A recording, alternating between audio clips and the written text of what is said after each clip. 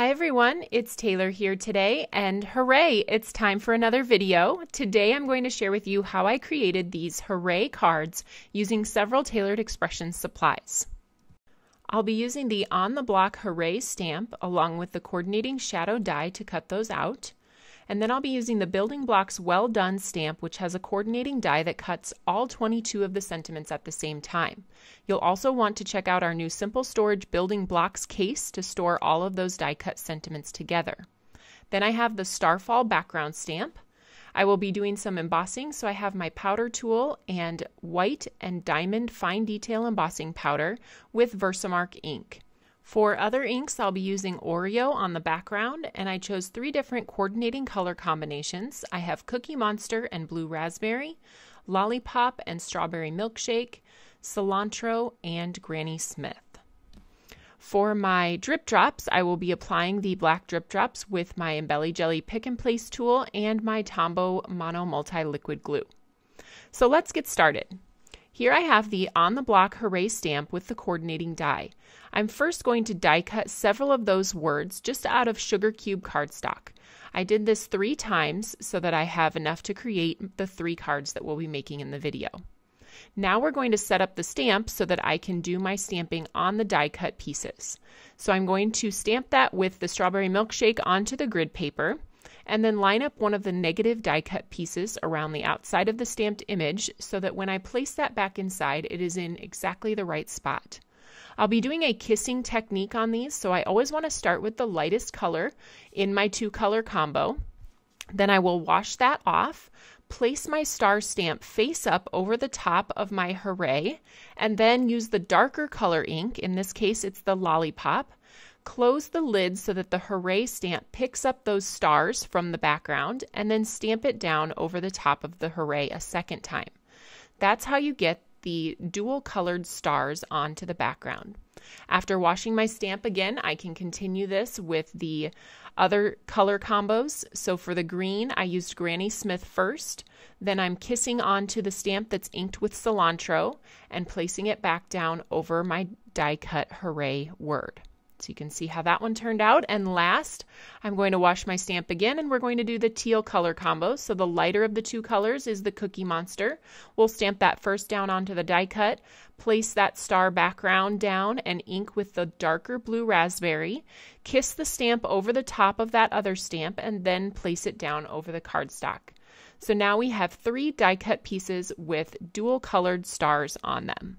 Next, we're going to stamp the backgrounds for each of the cards using the same Starfall background that we used for the kissing technique.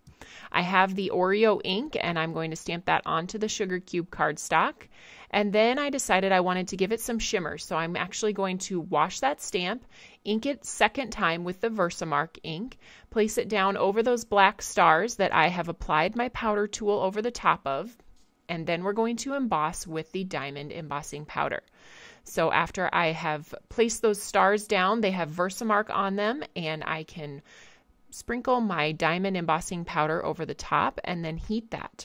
So the diamond embossing powder is actually a clear embossing powder, and it has sparkles built into it. So as it heats, you're going to see the black ink pop through the background, and it's just going to give it a nice sparkly tone throughout those stars.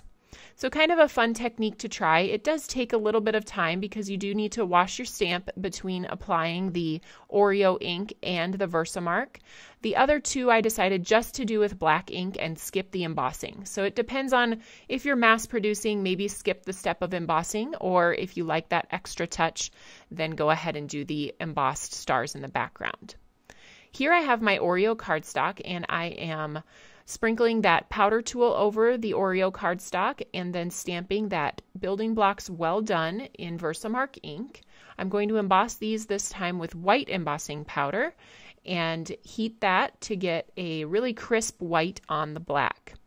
Now you'll notice those alignment squares on the embossed piece. Those are designed to cut with the coordinating die. So we're going to line that up so that they cut perfectly out all of those words. There are 22 different phrases and words that can be combined to create lots of different cards. So it's another great stamp for mass producing. So now I have my Hooray stamps. I'm arranging those onto my background and popping them up with a little bit of foam tape. And then I can just take those extra sentiments and decide which ones are going to go with each of the different sentiments, and the cards are pretty much finished at that point. So I'm placing those about a little bit above center, and then we can go ahead and take those extra building block sentiments and build our phrases and words. So I'm just going to attach these with my regular Scotch adhesive dot roller. And I went with yes, yay, yippee, you did it for the first one. Then we have hip, hip, hooray, let's celebrate, and way to go, you're a star for the last one. Now all we need to do is add these onto card bases, and I decided on one little extra touch as well. I'm going to be using Oreo card bases, so I have my Score Pal, and I have scored those down the center and folded in half. And then I've cut a small 1/4 inch strip of cardstock to coordinate with each of the colors of the Hooray, and I'm just going to place that down at the bottom of each of the panels. So it just gives it a little bit of an extra touch, something unexpected and nice to dress it up just a touch without spending a lot more time on the project.